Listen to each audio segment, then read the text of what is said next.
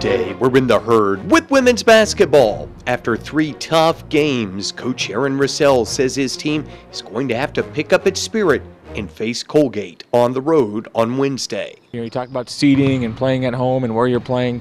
That's going to be determined by these next rounds of games here. So they're all going to be important, but we go back to our old adage that the next game is the most important, and that's Colgate. I think the second round in any league a lot of times makes for some ugly basketball, depending on what you're looking for in a basketball game. So you gotta use the toughness. I think that's something that we've really focused on all season, made that our identity, and sometimes you have to grind these games out, and hopefully we can come out on the positive end.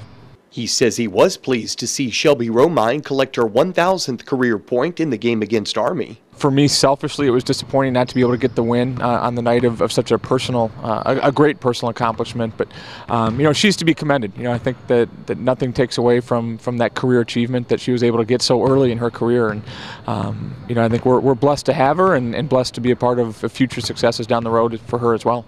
For her part, Romine says she's pleased to have the support system of coaches and teammates who pushed her and helped her reach that milestone. It's not that I was thinking about it, but it's nice to have people, around town congratulating me and stuff like that. And now it's kind of out of the way. We can just focus on the team, because that's really what's most important, is getting the wins as a team.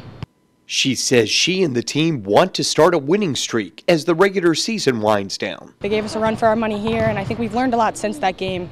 We just have to come out with energy and know that it's a really, really important game for us. So I think we're going to do well and get the ball rolling, get some momentum.